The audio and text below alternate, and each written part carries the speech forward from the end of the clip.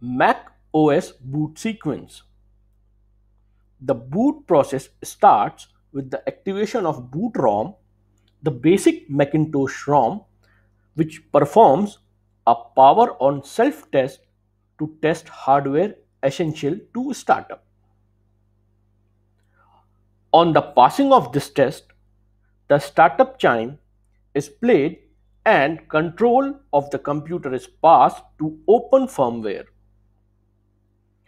Open firmware initializes the random access memory, memory management unit, and hardware necessary for the ROM's operation.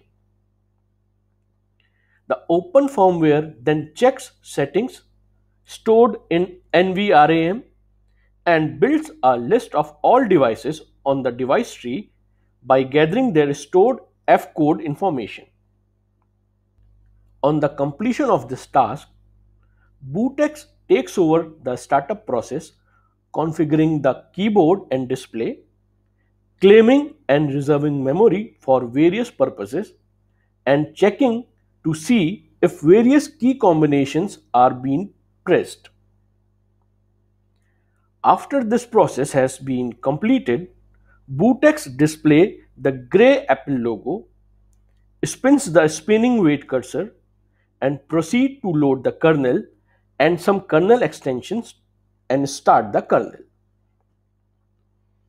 The detailed description of the above is as follows.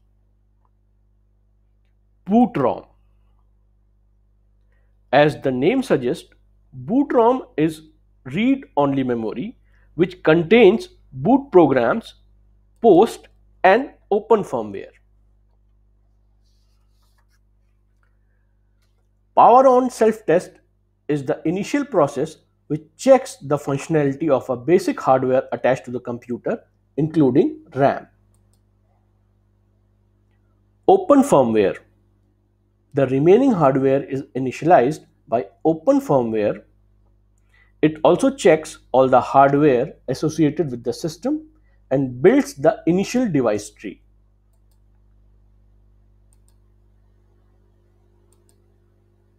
bootx. The bootx initializes the kernel and the drivers required to boot the system from the cached set of device drivers. In case it is not present, it is loaded for system/library/extensions for the same. Kernel. Once the kernel is loaded, it initializes the input-output kit, which is used to control input-output devices. After this, the kernel initializes the launched process.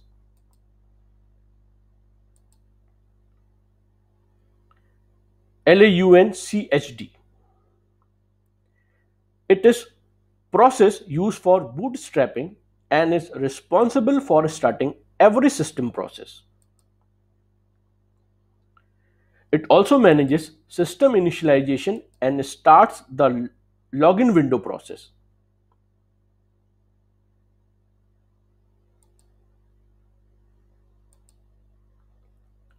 The launch also manages daemon, a program who manages service request.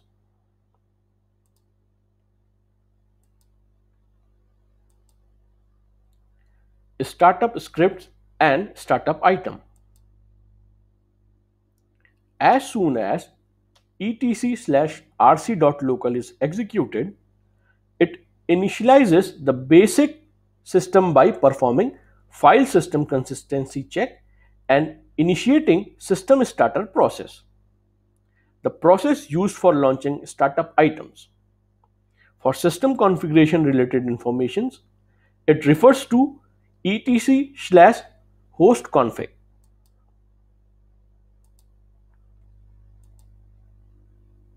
The login window process.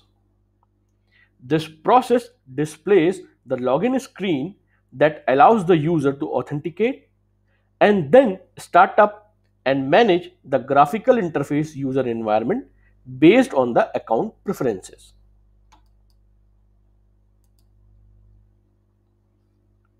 User environment setup. After the user's credentials are authenticated, the user environment setup is performed based on the user's preferences.